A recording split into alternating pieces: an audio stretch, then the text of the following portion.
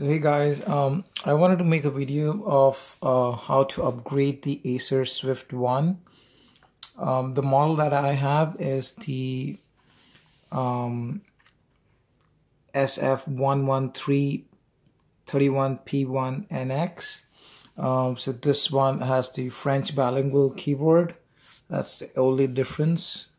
French bilingual keyboard would look something along this line. The problem is, I wish my shift was this big, one key, but it's not. It's a tiny bit split into two because, yeah, it's Canada and it's a French bilingual keyboard. That's the reason. But I wanted to show you guys how to open up the laptop because I saw a lot of people posting videos, but they did not show you guys how to open up the laptop and put in the SSD because this comes with 64 gigs of emmc storage, which is pretty much worthless because Windows eats up probably around like 45 gigs of that. So you're left with like 15 gigs of internal storage, which is pretty pathetic. Let's be honest. So you can upgrade this to a 256 gig M.2 SSD. That you can put inside this. I do not know if you are able to put in 512 or higher storage because I don't know what's the upper limit, or I have not seen other people do it. What I have seen on YouTube is people putting in 256 gigs and it works perfectly. The BIOS just reads it automatically and you just have to clone your operating system from the emmc onto the SSD. So I've opened up the screws. There's 9 different screws. I used this toolbox that I got from Amazon Canada.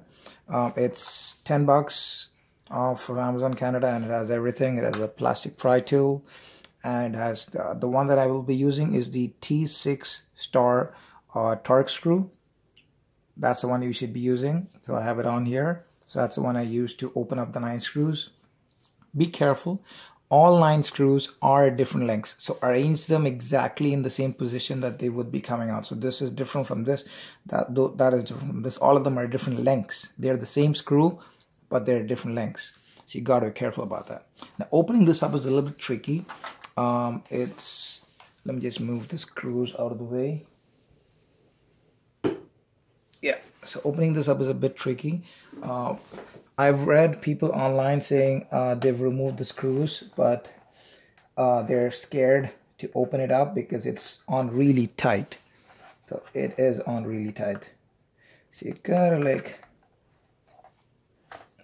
yeah, it's gonna be hard. I've done this once. It's a little harder because I have the camera in the way. Yeah, see? So once you get that up, you just keep... Don't be afraid. You won't be breaking it. It is aluminum. The worst you can do is bend it, which you don't want to do. I get it, but you have to apply a little bit of pressure. Otherwise, it will not come out easily.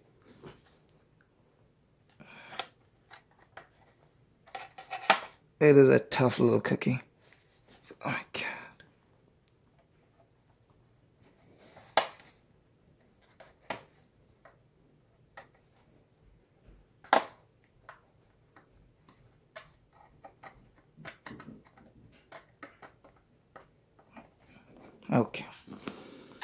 Okay.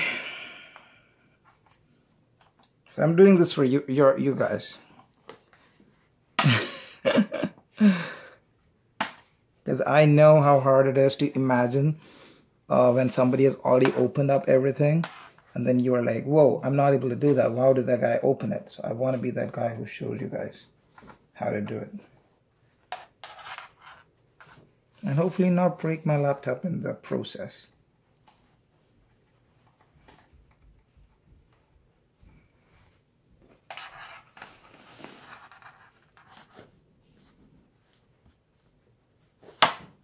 Yeah, there you go.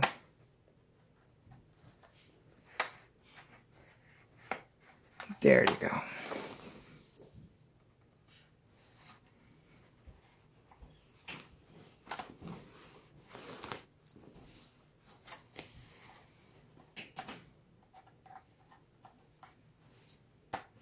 Okay, so You got all the edges up. I have yet to get the bottom ones up.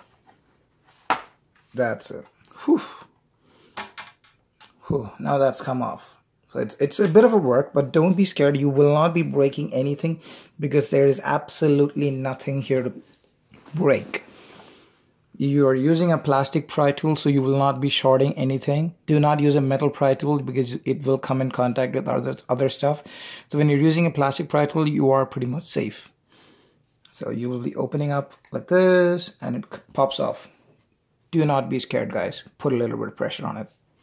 So you'll open it up, and so the first thing that you would notice is it can be upgraded. I've seen videos on YouTube, but just make sure that your model is compatible. Mine is, as I mentioned, the SF11331P1NX. It is the Canadian version, the backlit version, with the French bilingual keyboard. So just be sure that yours can be upgraded. So it does have a SATA port here. It is not a PCIe Express. That is not, I mean, that's fine. It can be upgraded. So you can use the plastic pry tool to open the ribbon. And when you open the ribbon, you can put in your M.2 SSD here. It has to be a 2280. The 80 meaning it has to be the 8cm version. So only those work.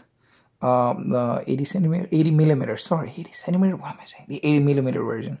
So those work here, and it has a mounting screw here, so it will automatically you can just take out the screw and just put it in, and the BIOS should automatically read it.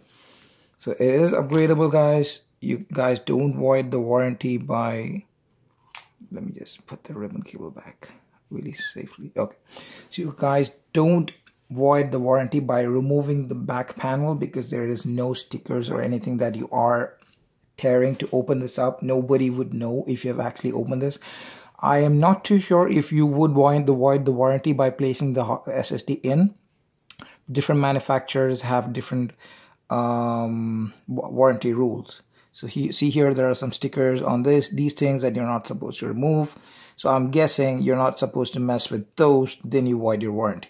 Over in this ribbon cable area, there was no such thing. So I'm guessing you don't necessarily void your warranty by just opening this up and putting your SSD in and cloning your eMMC operating system onto the SSD. It would make this machine so much better and value for money, because an SSD of 256 would cost like $100 Canadian or something, $120, and this machine would be so much faster. Not to mention that it is not to say that it's not as quick. It is quick.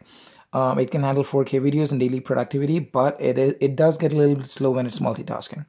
So if you're able to put in an M.2 SSD on this, it would be so much faster. So I've ordered mine Western Digital Blue 256 gigabit of storage on this, and I would be uploading a video of how to do that as well. But I just wanted you guys to see how to open up the laptop and how to put that in.